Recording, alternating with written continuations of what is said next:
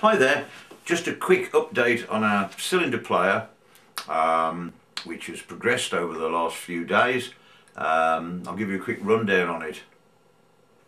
It's built very simply in sort of wood. We've extended this back, we've got our mandrel here, and the most important thing is we've now got a long arm made of brass tubing which is rigid from this point. It's pivoted here. This is the rear pivot of the arm, which is actually part of another arm, an old one we had lying around, and we took this out and adapted it, screwed it in, and we've now got this piece of brass. It runs pretty freely. If I disengage the arm here, the front bit of it is pivoted here so that the head shell can go up and down and follow any irregularities in the cylinder, and the pivot makes the arm pretty free moving, which is essential.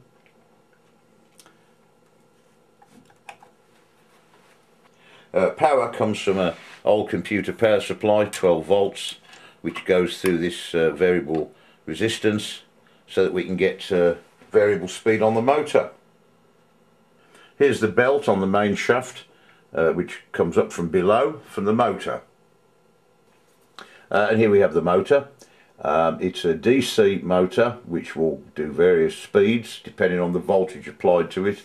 It's got a 50:1 ratio gearbox in there, and it drives on this brass pulley I made through this long belt up to drive the mandrel.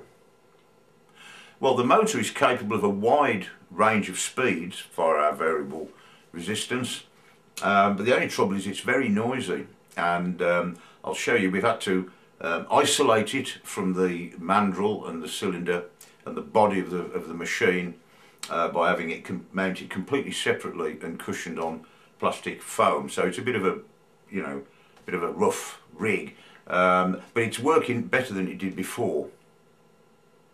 Yes, I'm afraid the motor is pretty noisy. Listen.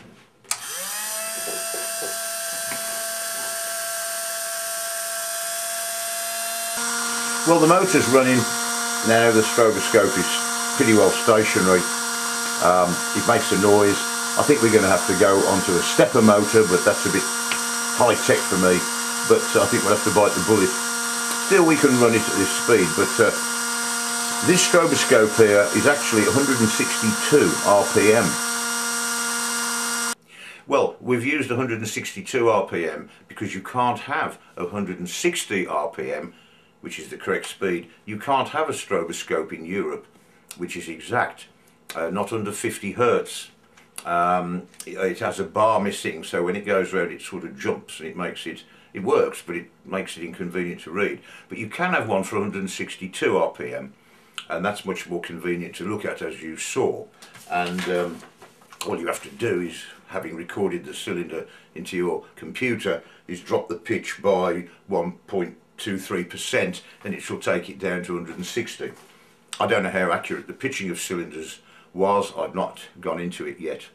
But anyway, that's just a progress report, and I'm getting to quite like these wax ambrols. They're lovely things, smooth, regular, and we've actually got another Will Oakland cylinder for you, which I'm getting to be quite a fan. In this batch of cylinders I bought, there were 4 of his, and I think they're all great, and I hope you like this one as well.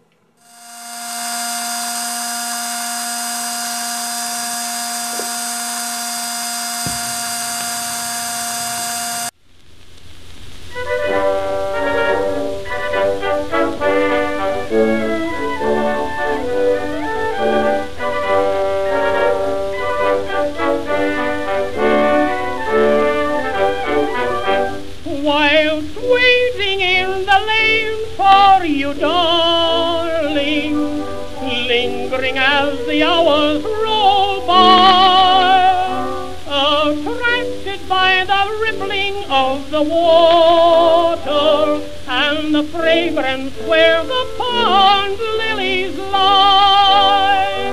Together some I quickly saw, you'd smile if them to you I brought. So best love, as pure as earthly things above.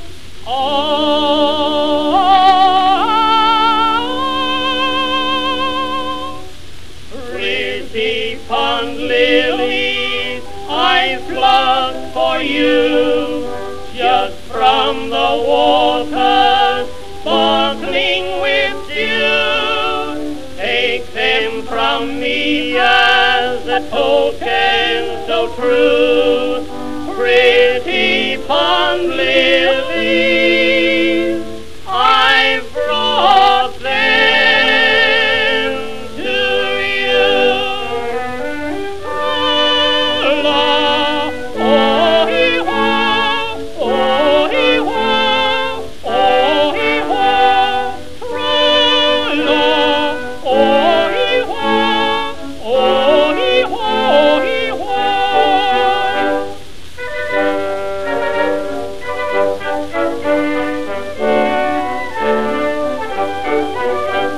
My love shall ever be to you, darling, true as the water lilies pure. So take them, dear, and cherish to your heart, love. Don't let your thought of me another lure. Oh, promise me, oh, pledge your word, that when I'm gone far away, you won't forget when with the loved ones, the lilies and the bow you made today.